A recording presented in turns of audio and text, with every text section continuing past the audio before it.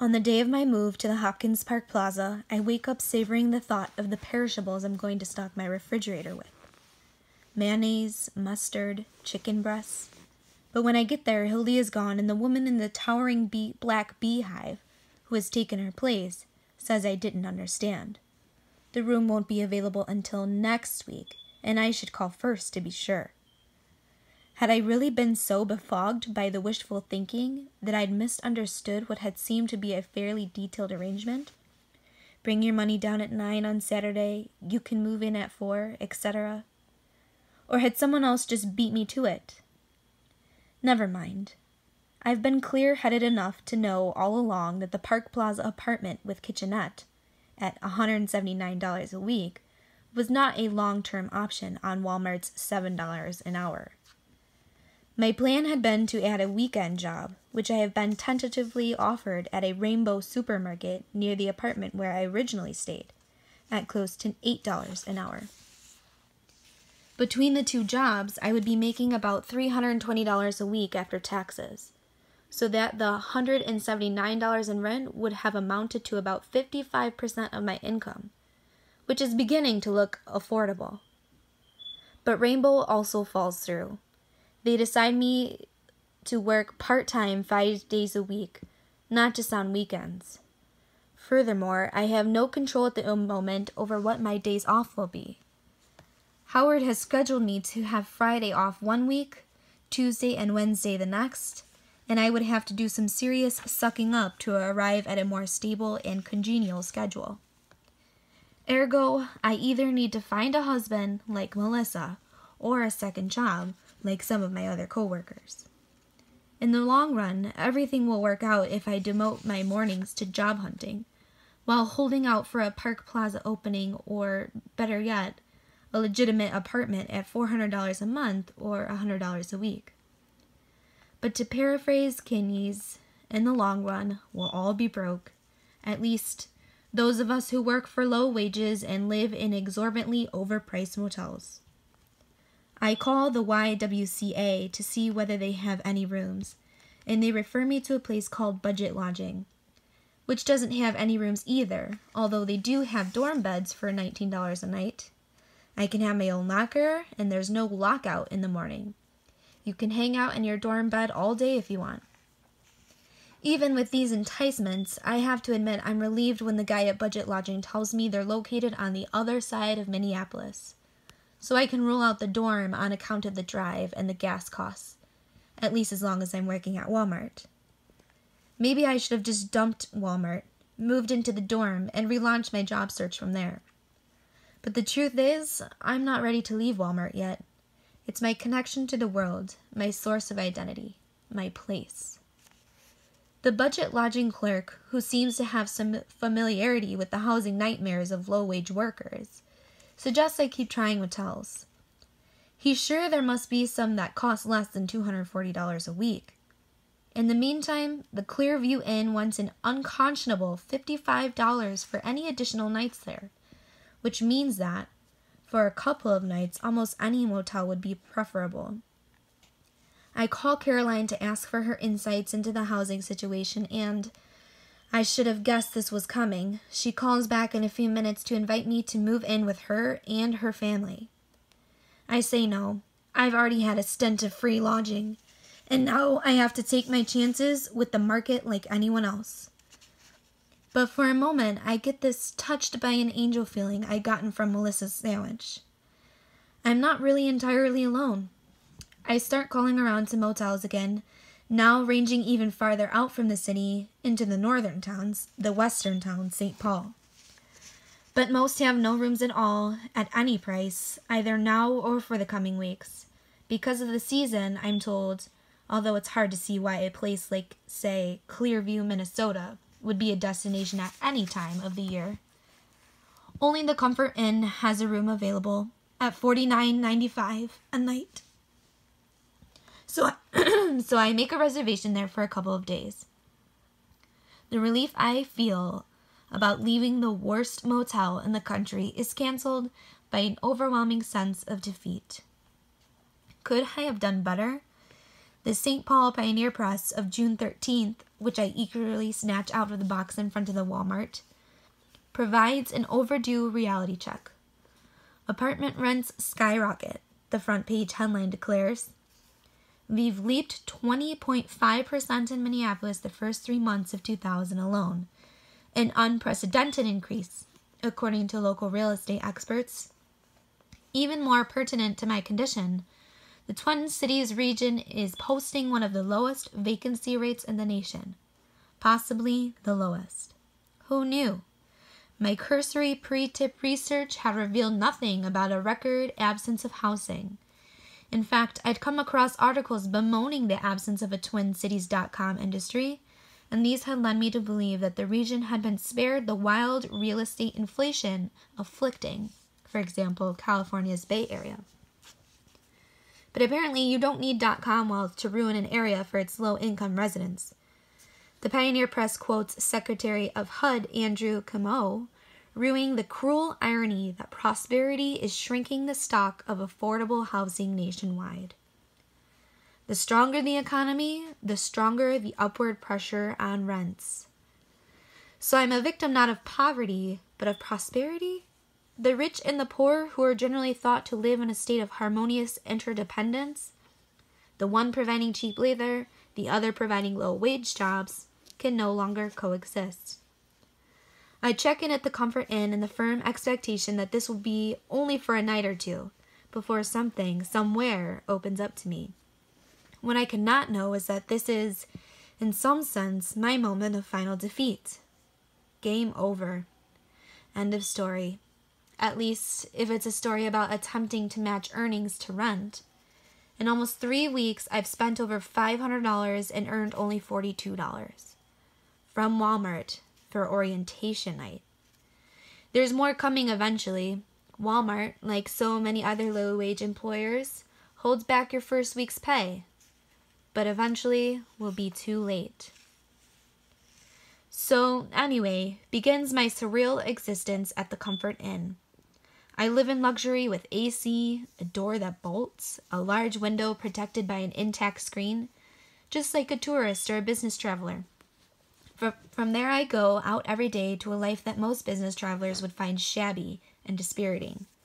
Lunch at Wendy's, dinner at Sbarro, the Italian favorite fast food place, and work at Walmart, where I would be embarrassed to be discovered in my vest should some member of the comfort staff happen to wander in.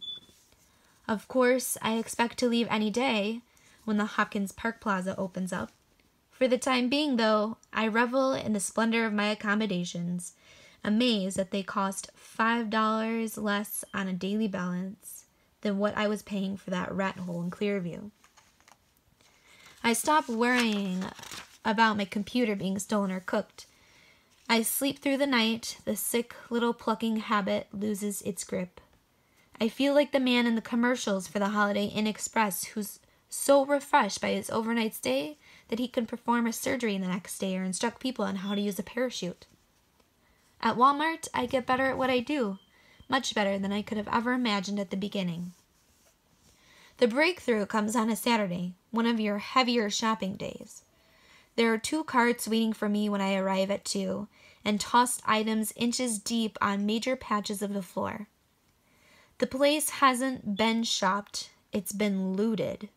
In this situation, all I can do is everything at once. Stoop, reach, bend, lift, run from rack to rack with my cart. And then it happens. A magical flow state in which the clothes start putting themselves away. Oh, I play a part in this, but not in any conscious way. Instead of thinking, white stag, navy twill skirt, and doggedly searching out similar skirts, all I have to do is form an image of the item in my mind, transpose this image onto the visual field, and move to wherever the image finds its match in the outer world. I don't know how this works. Maybe my mind just gets so busy processing the incoming visual data that it has to bypass the left brain's verbal centers with their cumbersome instructions. Proceed to White Stag area in the northwest corner of ladies.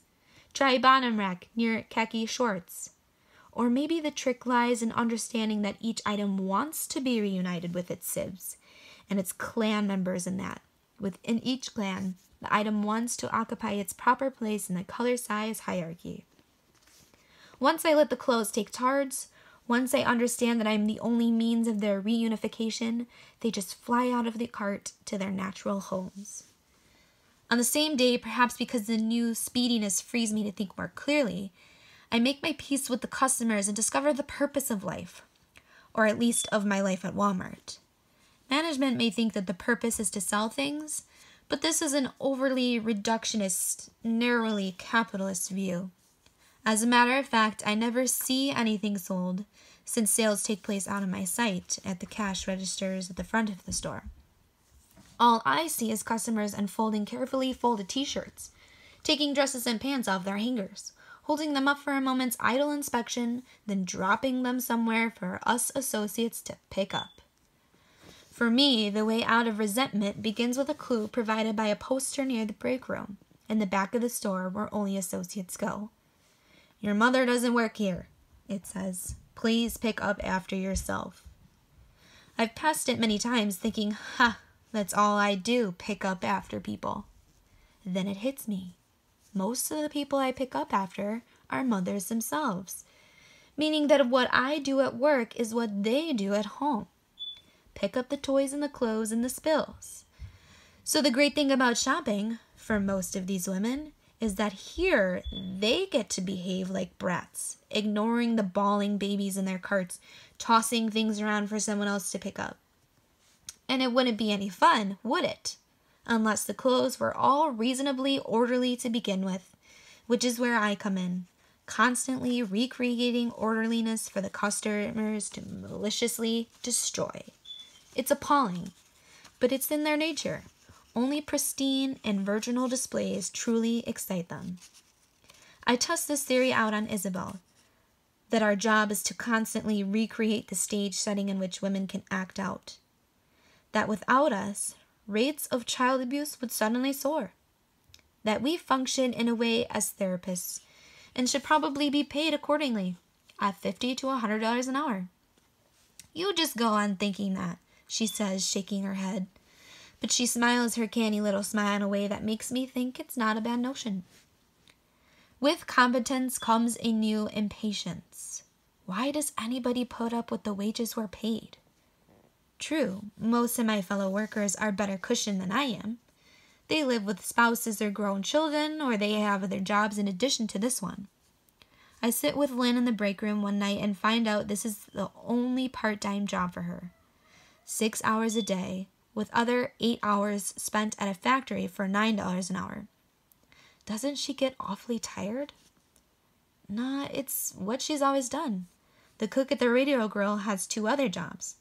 You might expect a bit of grumbling, some signs here and there of unrest, graffiti on the hortatory posters in the break room, muffled guffaws during our associates meeting.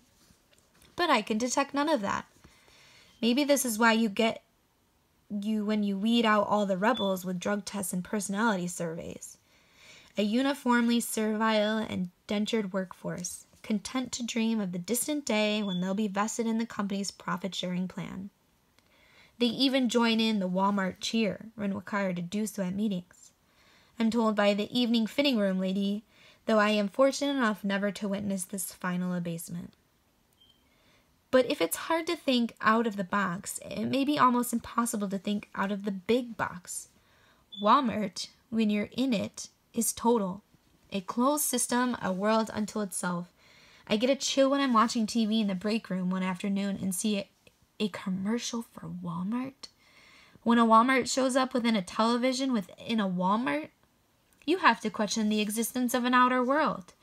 Sure, you can drive for 5 minutes and get somewhere else, to Kmart that is, or Home Depot, or Target, or Burger King, or Wendy's, or KFC. Wherever you look, there is no alternative to the mega-scale corporate order, from which every form of local creativity and initiative has been abolished by distant home offices. Even the woods and the meadows have been stripped of disorderly life forms and forced into a uniform made of concrete. What you see, highways, parking lots, stores, is all there is, or all that's left to us here in the reign of globalized, totalized, paved over, corporatized everything. I like to read the labels to find out where the clothing we sell is made. Indonesia, Mexico, Turkey, the Philippines, South Korea, Sri Lanka, Brazil. But the labels serve only to remind me that none of these places is exotic anymore, that they've all been eaten by the great blind profit-making global machine. The only thing to do is ask, why do we work here? Why do you stay? So when Isabel praises my work a second time, I take the opportunity to say I really appreciate her encouragement, but I can't afford to live on $7 an hour. And how does she do it? The answer is that she lives with her grown daughter, who also works, plus the fact that she's worked here 2 years, during which her pay has shot up to $7.75 an hour. She counsels patients. It could happen to me. Melissa, who has the advantage of a working husband, says, well, it's a job. Yes, she made twice as much when she was a waitress, but that place closed down, and at her age, she's never going to be hired at a high-tip place. I recognize the inertia, the unwillingness to start up with the apps and the interviews and the drug tests again. She thinks she should give it a year. A year? I tell her I'm wondering whether I should give it another week. Then something happens. Not to me, and not at Walmart, but with dazzling implications nonetheless. It's a banner headline in the Star Tribune. 1,450 hotel workers, members of the Hotel Employees and Restaurant Employees Union, strike 9 local hotels. A business writer in the Pioneer Press commenting on this, plus a Teamsters strike at the Pepsi-Cola bottling plant, and a march by workers demanding union recognition at a St. Paul meatpacking plant, rubs his eyes and asks, what's going on here? When I arrived for work that day, I salvaged the newspaper from the trash can just so outside the store entrance, which isn't difficult because the trash can is always overflowing as usual, and I don't have to dig down very far. Then I march that newspaper back to the break room, where I leave it face up on a table, in case anyone's missed the headline. This new role, bearer of really big news, makes me feel busy and important. At Ladies, I relate the news to Melissa, adding that the hotel workers already earn over $1 an hour more than we do, and that hasn't stopped them from striking for more. She blinks a few times, considering. Then Isabel comes up and announces that the regional manager will be visiting our store tomorrow. So everything has to be zoned to the nth degree. The day is upon us. Back in the store with the numbers in my vest pocket, I decide to steal a few more minutes and maybe my calls on company time from the payphone near a layaway. The first motel doesn't answer, which is not uncommon in your low-rate places. On a whim, I call Caroline to see if she's on strike. No, not her hotel. But she laughs as she tells me that last night on the TV news she saw a manager from the hotel where she used to work. He's a white guy who enjoyed reminding her that she was the first African American to be hired for anything above a housekeeping job. And here he was on TV, reduced to pushing a broom while the regular broom pushers walked the picket line. I'm dialing the second motel when Howard reappears. Why aren't I at the computer? He wants to know, giving me his sigh nature-hate smile. Break, I say, flashing him what is known to primatologists as a fear grin, half teeth-baring and half grimace. If you're going to steal, you better be prepared to lie. He can find out in a minute, of course, by checking to see if I'm actually punched out. I could be written up, banished to bras, called in for a talking to by a deeply disappointed Roberta. But the second hotel has no room for another few days, which means that, for purely financial reasons, my career at Walmart is about to come to a sudden end anyway. When Melissa is getting ready to leave work at 6, I tell her I'm quitting, possibly the next day. Well then, she thinks she'll be going too, because she doesn't want to work here without me. We both look at the floor. I understand that this is not a confession of love, just a practical consideration. You don't want to work with people who can't hold up their end, or whom you don't like being with, and you don't want to keep readjusting to new ones. We exchange addresses, including my real and permanent one. I tell her about the book I'm working on, and she nods. not particularly surprised, and says she hopes she hasn't said too many bad things about Walmart. I assure her that she hasn't, and that she'll be well disguised anyway. Then she tells me she's been thinking about it, and $7 an hour isn't enough for how hard we work after all, and she's going to apply at a plastics factory where she hopes she can get $9 an hour. At 10 that night, I go to the break room for my final break, 2 foot short to walk out to the smoking area and sit down with my feet up on the bench.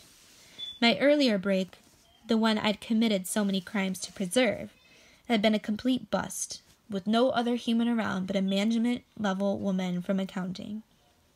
I have that late shift shut-in feeling that there's no world beyond the doors, no problem greater than the mystery items remaining at the bottom of my cart. There's only one other person in the break room anyway, a white woman of maybe 30, watching TV, and I don't have the energy to start a conversation, even with the rich topic of the strike at hand. And then, by the grace of God, who dictated the Sermon on the Mount to Jesus, who watches over Melissa and sparrows everywhere, the TV picks up on the local news, and the news is about the strike. A picketer with a little boy tells the camera, "This is for my son. I'm doing this for my son." Senator Paul Wallston is standing there too. He shakes the boy's hand and says, "You should be proud of your father." At this, my sole companion jumps up, grinning, and waves a fist in the air at the TV set. I give her the rapid 2 index fingers pointing down signals that means, "Here, us, we could do that." She bounds over to where I am sitting. If I were feeling peppier, I would have gone over to her. Leans into my face and says, "Damn right." I don't know whether it's my feet or the fact that she said damn or what, but I find myself tearing up. She talks well past my legal break time and possibly hers, about her daughter, how she's sick of working long hours and never getting enough time with her, and what does this lead to anyway, when you can't make enough to save. I still think we could have done something, she and I, if I could have afforded to work at Walmart a little longer.